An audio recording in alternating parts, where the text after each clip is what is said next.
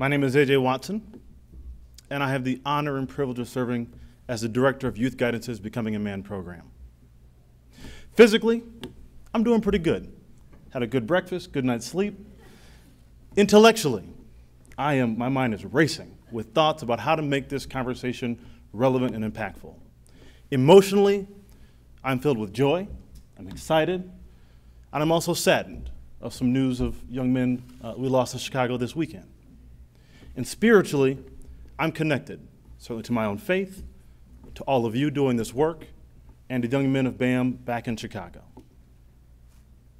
What I just did is checked in. And at the beginning of every single Becoming a Man circle happening across the city of Chicago, we ask our young men and our counselors to check in.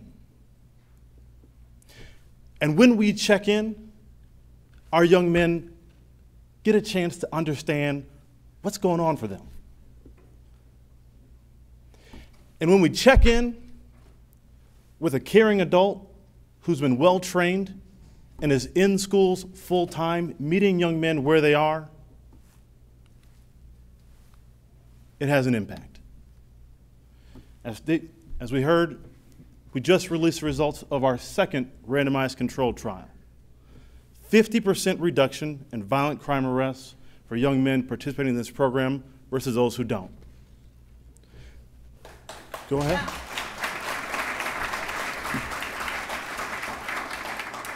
And 35% reduction in all arrests. 19% more likely to graduate on time from high school than young men who have not participated in this program. And it is a cost-effective intervention that has ROIs just on violent crime arrests alone of more than $30 for every $1 invested.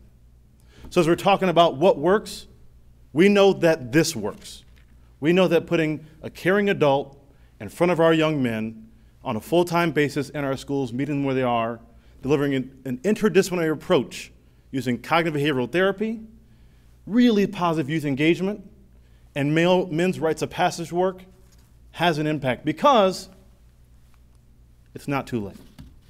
Adolescence is a critical time in our young people's lives. They are incredibly open, plastic, and trying to figure out what does it mean to be a man? What does it mean to be a freshman? What does it mean to exist at this age and this time? And so that's what we do. We put guys like this who have that experience to work with our young men. They interact, going through a curriculum based around a set of core values: integrity, accountability, self-determination, positive anger expression, not management, expression, because it's just energy like happiness is. Respect for womanhood, which is an incredibly important topic at this time in this country. And visionary goal setting. Not just what do you want to do, what does your goal look like, but what is it in your life that you're doing that's, as we call, tripping you up? And let's work on that piece too. It looks just like this. That's our founder, who's here today, Anthony Ramirez Vittorio, sitting in a BAM circle, checking in with his young men. It looks like this. One of our counselors in the middle of the group doing a group mission, helping the group bond and come together and develop that group cohesion that's so critical in adolescence. And it looks like this.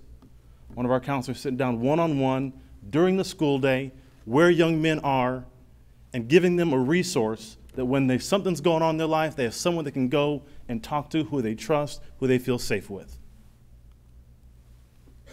Adolescence and schools are just the right time for an intervention like this. Because when we do that, we put young men back on track to graduating. We put young men back on track to a better hope, to a better future. And a lot of people believe this is the case, including our 44th president. And so we're honored today to be a part of this conversation. We'll be around this afternoon. You can learn more about it. And I think, as Tim King said, we are changing the narrative. Thank you.